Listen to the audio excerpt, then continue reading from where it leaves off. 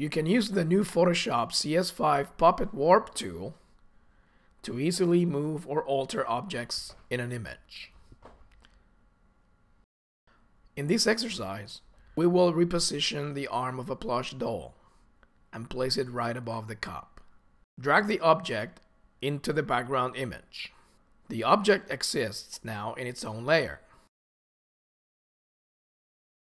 Size and place where needed.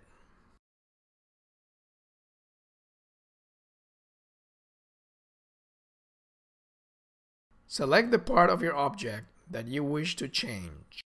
In this case, I am using the Quick Selection tool to achieve this.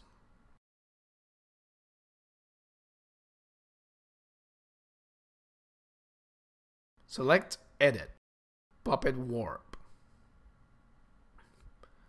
The Puppet Warp mesh displays within the selection.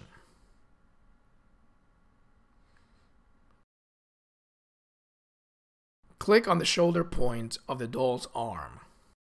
This is like pinning down a piece of paper on a board. Now click on the tip of the doll's hand as shown. This will act as the moving point of your object.